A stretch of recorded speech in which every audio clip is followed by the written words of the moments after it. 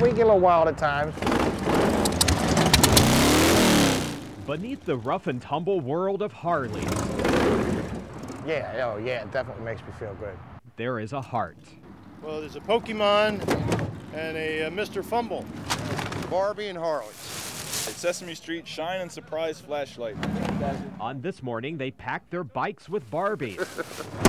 These mean machines are on a mission. Getting ready to roll. For the kids, man.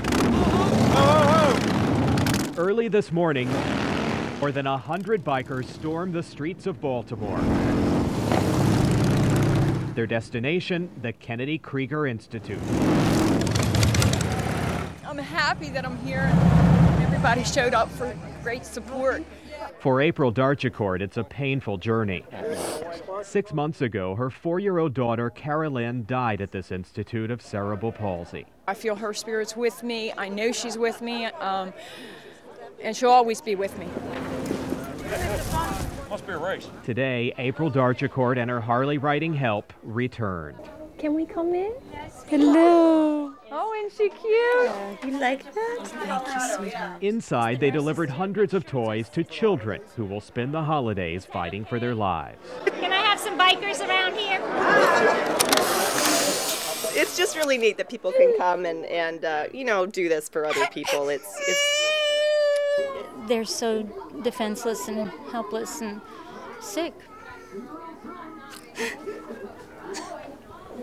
As they learned about the children, You want me to hold you? You want a hug? they learned about themselves. That I got 2 arms, 2 legs. I got all the functions in my whole body. And I have the wherewithal to realize that I'm lucky. And, you know, life isn't so hard. Right here. But for the mother of this daughter, giving equals healing. I can't believe how I did it. I really don't. Well, she gave you the courage and the strength to do it, don't you think? Well, God gave me the strength too. For these bikers, it's a victory of the heart that will follow down the road. Jeff Abel, Fox 45 News at 10.